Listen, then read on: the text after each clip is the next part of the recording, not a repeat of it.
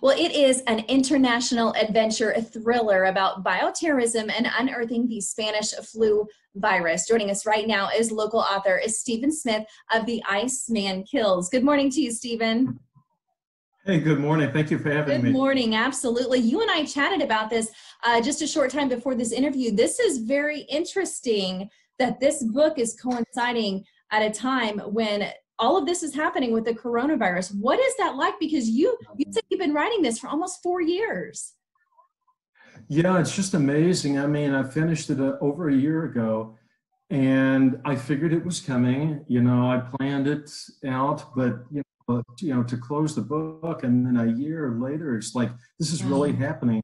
Yeah, this is really happening. Okay, let's dive deeper into this book though, because although it seems like there are some similarities on the surface, there are quite a few differences too. Yeah, so I mean, the book is about a pandemic. It's a real pandemic, and it actually happened in 1997. That story is told in the prologue. But when you get into the book, you realize that this is real stuff. I mean, as you read it, you don't think, well, it's something somebody's created. You realize that the character is very real, and especially the pandemic is real. And unfortunately, it's worse than COVID-19, much worse. Wow. And it's based on the Spanish flu. And so Mm-hmm. you start reading the book and you say, yeah, this could happen. Not only the character is very realistic, but where the story takes place. So it takes place on 4 continents and multiple countries.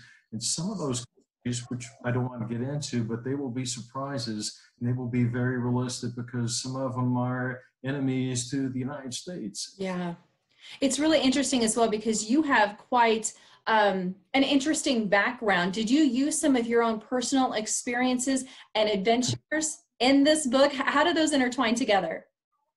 As a matter of fact, I did. There are 2 main characters in the story that, in other words, the protagonist, Matt Bowman and John Lynn.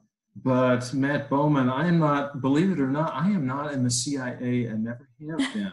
I flew planes Okay. for a long time, and I still do, and I was a flight instructor. And that part's really interesting because Matt Bowman was a flight instructor, and he's gone on to several things. And now, as we open the story, he's in the CIA, and Wow. he's not a type character. He's just a regular person, albeit he's in the CIA and he's been trained. But he's a pilot. That's what he does for Mm-hmm. them.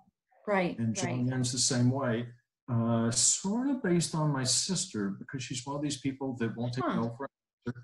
And she's AP news reporter, and she goes after what she needs to. She starts off in chapter 1 going to an island in the Caribbean, and she's interviewing President Xi. So she's not somebody taken lightly. Yeah, absolutely. What do you hope that people take away from a book like this? What do you hope that they leave with, so to speak? Wow. I guess one is that if you want to really be entertained and read something like one of the old James Bond novels, not like Oh, the yeah. movies, but like the guy that was the original Ian Fleming James Bond, he wasn't perfect. He made lots of mistakes and he wasn't principled, not like the movies. And so when you read those novels, it's like, wow, this is so cool. This guy is real. And hopefully, when you read the book, you'll say, this is real stuff, and I like this.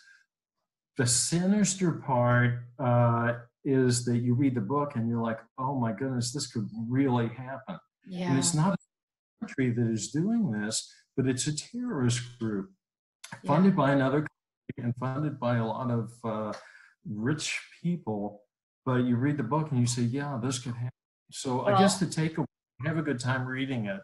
well, especially with now that everything that's happening, and if you have some extra time on your hands, I think this would be a great read for sure.